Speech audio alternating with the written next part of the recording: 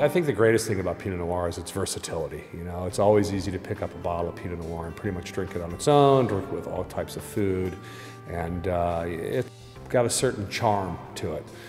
I like wines that have balance, finesse.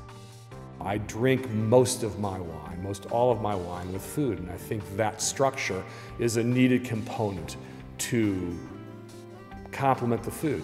So that, I think, is probably the main core that drives the style of the wines.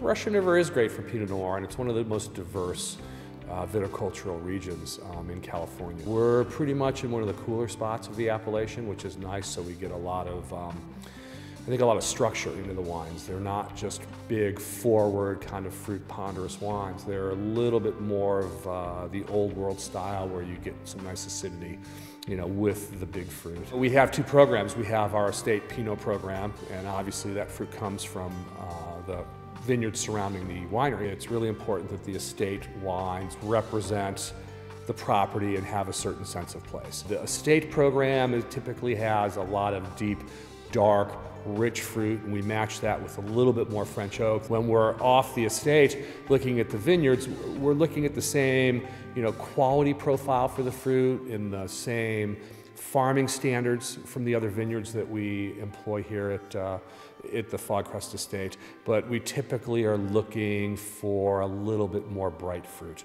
which separates it from the estate program.